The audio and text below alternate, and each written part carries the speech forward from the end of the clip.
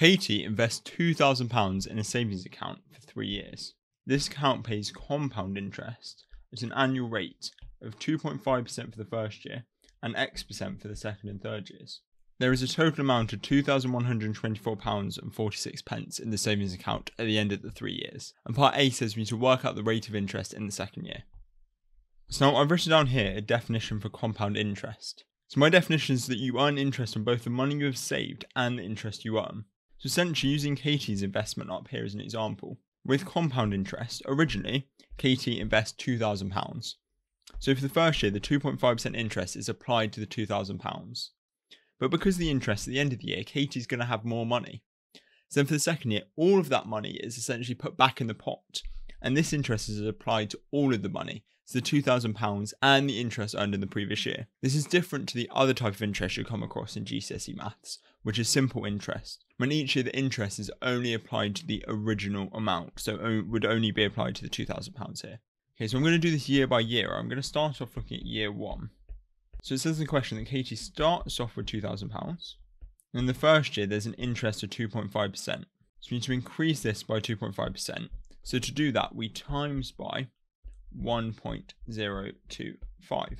And you might just know that that's what we need to multiply by when you're given a percentage. However, there's a little formula that we can use to work that out. So we can do 1 plus the percentage, so in this case 2.5, divided by 100. So that's how I got from the percentage to the number I need to multiply. And this sort of little formula thing is really useful, and we're going to come back to it in a minute. Okay, so putting this into the calculator, we get that at the end of the first year, Katie's going to have £2,050. Great, so we're now going to move on to year 2. So in year 2, and remember, because it's compound interest, all of this money is going to be the starting point. So you're going to feed that back in starting with £2,050. And we're told there is an interest of X%. But obviously, we don't know what that is at the minute, but we're going to write it in using this sort of formula thing. So we're going to multiply by 1 plus the percentage, so in this case it's X, divided by 100. And we're going to remember these brackets here because we're multiplying all of this by this. Okay, great. I'm now going to move on to year 3. So in year 3, all of this is going to be our starting point. So we're going to start with that. We've got 2,050 multiplied by 1 plus X over 100. So that's our starting point. And then we're told up in the question, again, it's X% interest for the third year. So the same as last time, on top of our starting point here, we're going to multiply that by 1 plus our interest, so X% over 100. Okay, so now we need to work with this to find out what X is. And the way to do that, we need to make an equation. And luckily, if we look back into the question, we see that the total amount of £2,124.46 is in the savings account at the end of the 3 years. So I'm going to do up here, I'm going to write out an equation using that. So we're going to say our 2,050 multiplied by 1 plus X over 100, multiply again by 1 plus X over 100, equals what we were told in the question. So 2,124.46.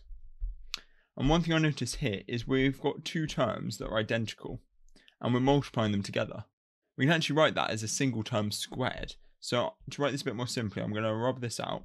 I'm going to write that. It means the exact same thing, but I'm going to write it as 1 plus X over 100 squared, because we're multiplying by it twice. Okay, great. So now what we need to do is solve this to work out what X is. So I'm going to start by dividing both sides by 2,050, which is going to leave us with 1 plus X over 100 squared. And using the calculator, we get that this is going to be 1.0363 ... But I'm going to leave the full long number stored in the calculator so we can keep on using it. I'm then going to square root both sides. So on the left hand side, I'm left with 1 plus X over 100 equals the square root of 1.0363 ... So I'm going to put that into the calculator, and we get that is 1.01799 ...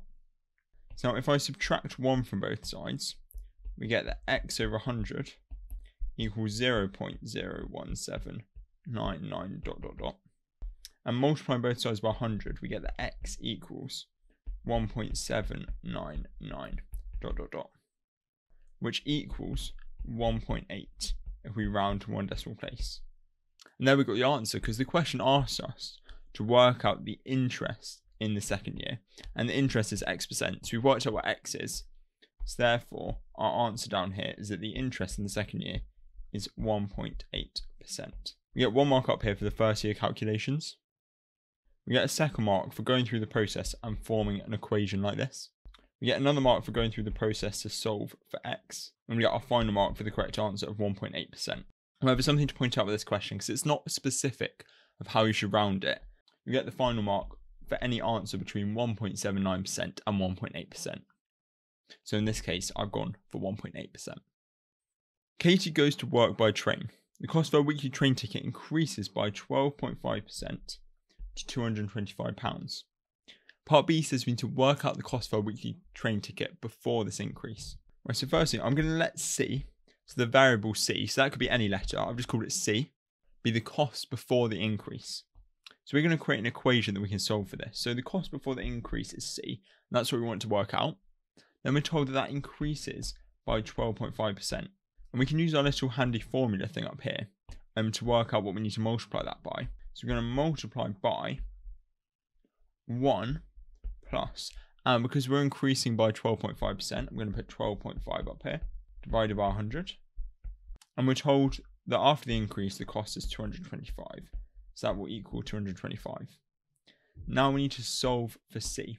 So I'm firstly going to work out what's in this bracket. So we're going to have C multiplied by 1.125. And that's again equal to 225. Then if I divide both sides by 1.125, we're left with C on the left hand side. And that's going to equal 200. And that's the answer to the question. Before the increase, the cost of the train ticket was £200. So you get 1 mark here if you're working out. So for dividing 225 by 1.125, then you get the second mark for the correct answer of 200.